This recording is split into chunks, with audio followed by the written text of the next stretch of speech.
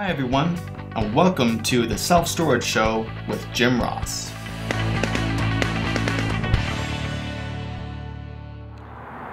Hi everyone, this is Jim Ross, and this is going to be a little different today. As you know, I run a self-storage management company, and I was hired to take on this site today. And it's interesting. This is actually the same site that I got into the storage business in 20 years ago. 20, yeah. I'm getting old, but it's been a while. So it's kind of funny how things just come full circle. I started as a self-storage manager at this location, again, 20 years ago, and now I'm back here as a self-storage management company running it. And so I thought it'd be interesting of kind of a manager's perspective on day-to-day operations, because for this site here, it needs some tender loving care. And I wasn't about to just put a brand new manager at this location, because to be honest, it'd probably get chewed up and spit out the first couple of days. So I want to kind of get things set up, everything going working order before I get a manager in place here. So what I'm going to be doing is kind of don't know what to call it yet, but like a day in the life of a self-storage manager. The ups and the downs and the crazy stories and all that kind of fun stuff. Who says self-storage is boring? There's always something going on. So that's where I'm going to be taking this video blog, or what do you want to call it. But it's going to be kind of a day in the life of a self-storage manager. So, all right, ready or not, here we go. Okay, so I'm back after my first day at this new old site. And anyway, I think I'm going to start doing this as like a daily vlog, kind of a day in the life of a self-storage manager. Now I know I'm kind of coming from the angle of self-storage manager / management company, but I am playing the role of a self-storage manager for the time being. So we'll go through this and give my thoughts. This would be like my self-storage therapy. So interesting. Started off the day before I even got to the site. I want to make sure I had some things set up correctly, because I know this area. It's kind of a rough area. You know what I mean? Kind of lower rundown type of a site. And so I went to the local police department. First off, went to their admin and said, hey, introduce myself, and we set up making sure they're going to do some extra, patrols at night. So with their vehicles when they're driving by, they have the gate code. They're going to go in and do some extra patrols, just keep an extra eye on things. It'll come in handy. And then I also signed off and have them do some canine training.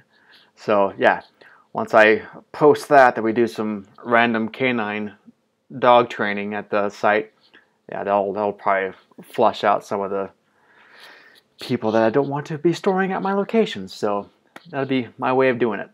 I'm getting the word out. And anyway, I got to the location today, and again, it's the first time I've been at the site, as far as it's the first day of taking over this location, and right off the bat, the gates broke. And come to find out, that's just a regular occurrence at this location, the gate being broke. So that's going to be a future editions of getting that fixed, and the steps of what to do to upgrades, software, hardware, whatever it's going to be. But there's no ifs, ands, or buts. It's going to get fixed. You just have to. In storage, if you don't have the right gate, you don't have your security in place, well, it just all goes downhill from there very quickly. Then I come to find out that, hey, day before we had like 5 break-ins. This guy got broken into, this guy got stuff stolen. Good luck.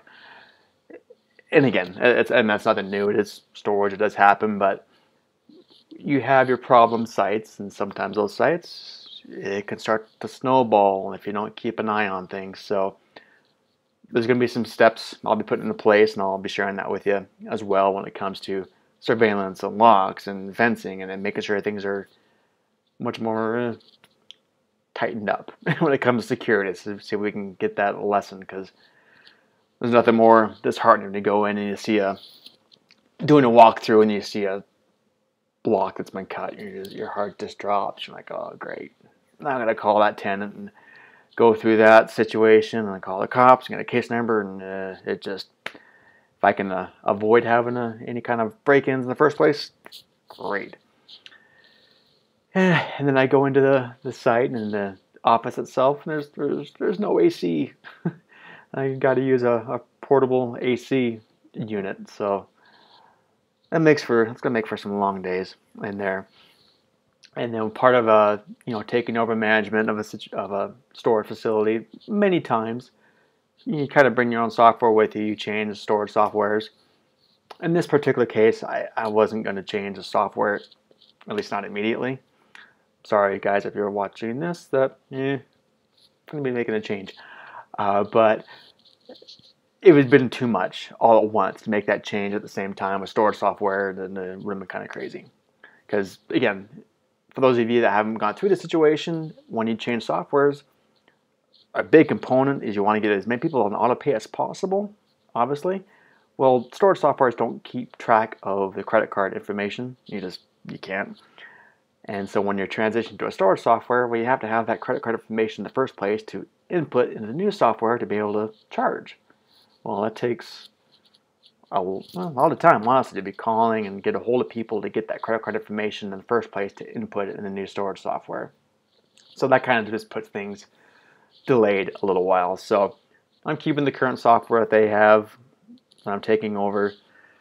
Went and did the storage software training today, and I don't know. Again, sorry if you're watching this, but oh my gosh, that was a long one. That was boring. Won't say who it was, but anyway, the software itself is, there's a lot of choices out there. Let's just put it that way. If you're looking at storage softwares, go through the demos, really assess what's going to fit your needs, because there's a lot of them out there, and some are better than others, but I'll get into that later when I actually make the transition. Anyway, sending off the team on their merry way, and then I'm there by myself, and first thing I do is let's do a walkthrough, see how things are lay the land, see what's going on. And the first person I come to, I was 30 seconds into my walkthrough, and classic self-storage hoarder. I mean, it was a 12 by 48 storage unit, and just packed from the floor to the ceiling from both sides, and just a little trail going through. And there was a car parked out front. So I knocked on the door, and I heard, hello, in the back. I'm like, hi, are you okay in there? She comes shuffling out and just telling me how she's getting things organized. And it's been like 18 months of getting things organized in her unit. So had a nice chat there with this lady, and that's kind of the synopsis of this site. It's just going to be some interesting characters going on.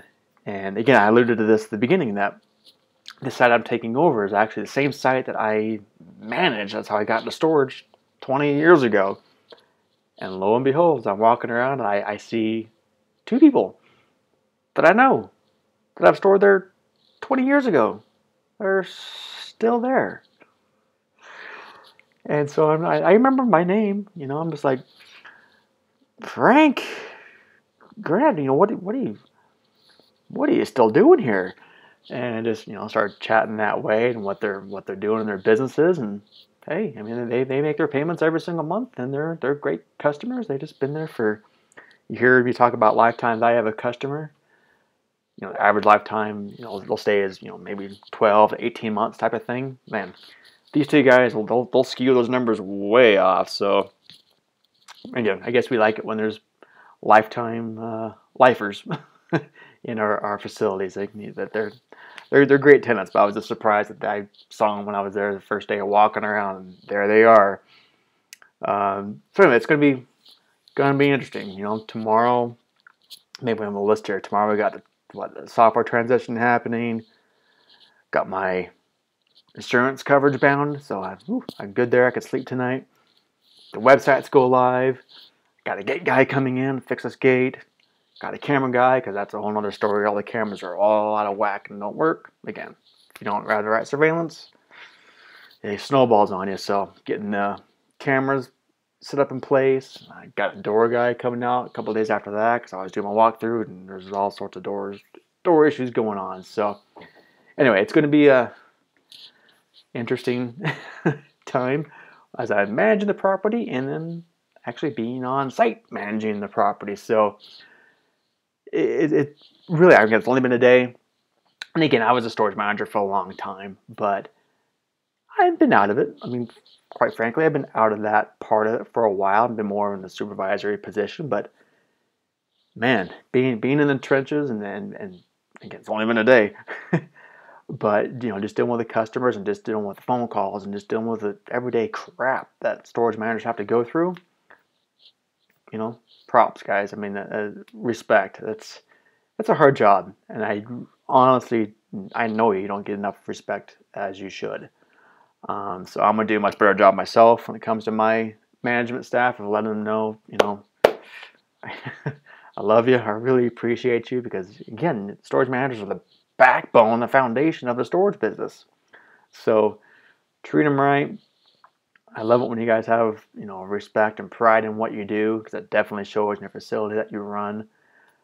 So I'm hoping with this openness and this kind of transparency of being a manager at the site, kind of the ups and downs and all the horror stories that kind of go along with it and all that kind of stuff, shed a little bit of light on what it's like day in and day out and the day in the life of a storage manager. So that's the goal of this. We'll see how it plays out, and yeah, I'm sure we'll have some good stories as time goes on. So thanks a lot, guys, and I'll catch you next time. See ya. Hi guys, thanks so much for listening. As a thank you, I want to invite you to a free one-on-one confidential strategy session with me.